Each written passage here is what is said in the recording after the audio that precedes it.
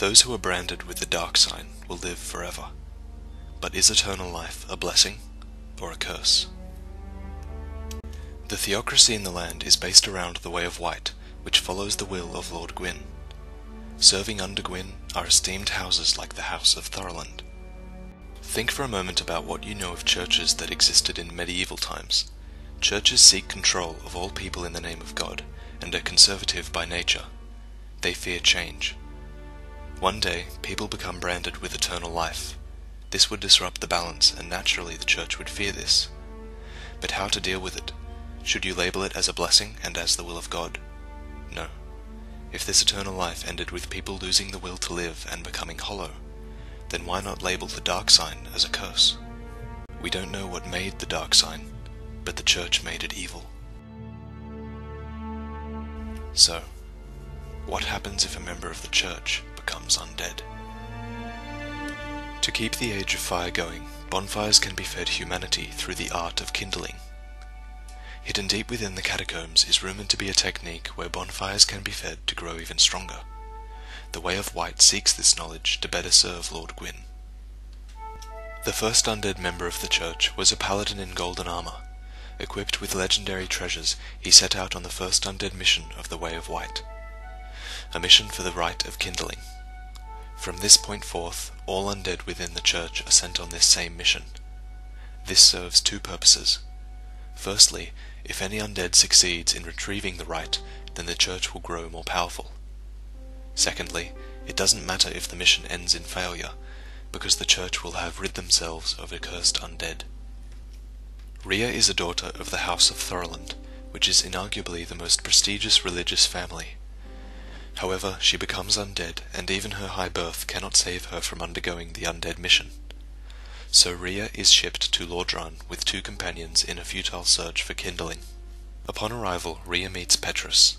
Petrus is an undead cleric who resides at Firelink Shrine. He guides undead on their mission, but there's more to this man than there seems.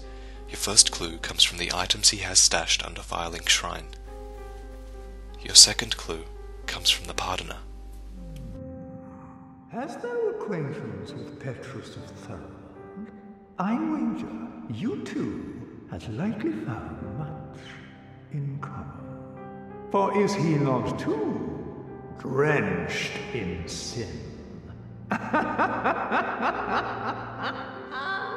Shortly after they arrive, Rhea and her party disappear deep into the catacombs. For a while, the player will notice their absence from the game.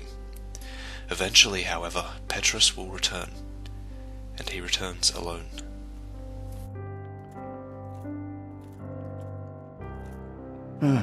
Oh, you again? Me? I've become separated from my lady. I've scoured near and far, but no sight of her. Where could she have gone? My lady, to think I swore to protect you with my life. He's lying. Petrus will gladly admit to his crimes if you discover the truth through Lautrec. Petrus reveals that he hates the lady for her high birth, but why did he abandon her? Perhaps he doesn't think she's worth it. Perhaps he is a coward. Or perhaps it is his job to ensure that undead never return from the catacombs. Good day. You look reasonably sane. What are you doing in the catacombs? Are you a cleric or something? Maiden Thoroland and her followers recently arrived in this land, but she became stranded deep below the catacombs. Her followers either fled or were reduced to hollows, leaving Maiden Thoroland all alone. Not a bad tip, huh? A Nubar cleric would be replete with humanity. Lautrec suggests that you rob the helpless girl of her humanity. She is alone in a dark pit, surrounded by her hollow friends and no way of escape. You're no hollow, are you? Thank goodness. Please be careful. There are two fierce hollows not far from here. They were once brave knights, my former escorts. Who would let such strong spirits be hollowed so? Heavens, is there nothing at all to be done?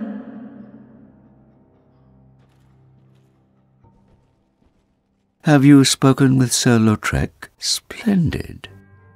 In the depths of the catacombs, Milady slipped off the giant's coffin and into a hole. Her two companions are no longer human, and the lass weeps in solitude. Right now, you could do as you please with her.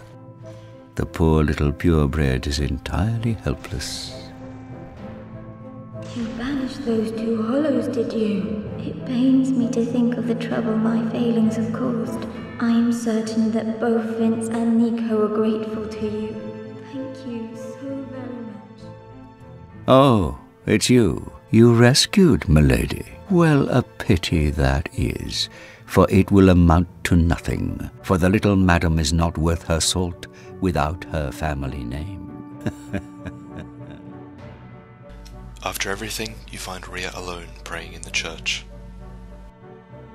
Dear Vince, dear Nico, forgive me. I have lost all those who were close to me. Perhaps Petrus realized my weakness all along and thus made the decision to abandon me. I can hardly blame him now. If I do go hollow, then finish me off, I beg of you. This is where the path splits, but both paths end in death. If you do not kill Petrus for abandoning Rhea, then Rhea will die. Petrus plays innocent, but if you kill him after her death, you will find her ivory talisman upon his person.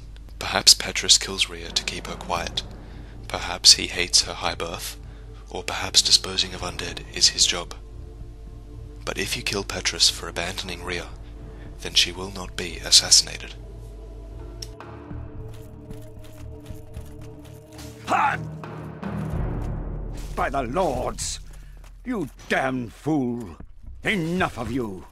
Feel the wrath of the gods! Fool! What were you thinking? Too bad for you. I'm a wolf in sheep's clothing.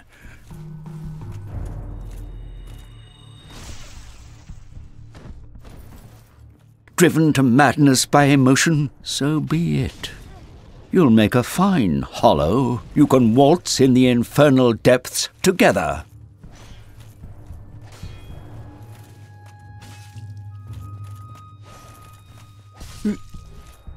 No. This can't be. It can't end like this. If an undead has a purpose, then they will not hollow.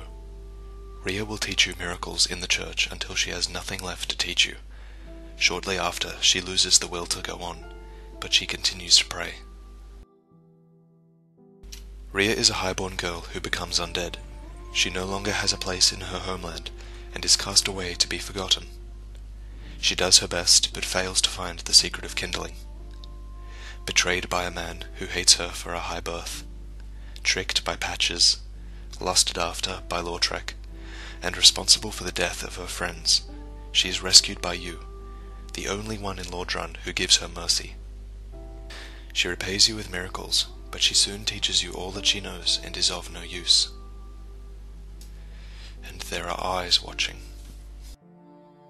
Channelers are the eyes of Seath, and can be found in many lands. One of them frequents the undead church. While their motives are largely uncertain, it's known that Seath captures maidens for his experiments. The channeler spies Rhea as she prays, and takes her to a cell in the archives. And that is where Rhea hollows, and spends the rest of her days.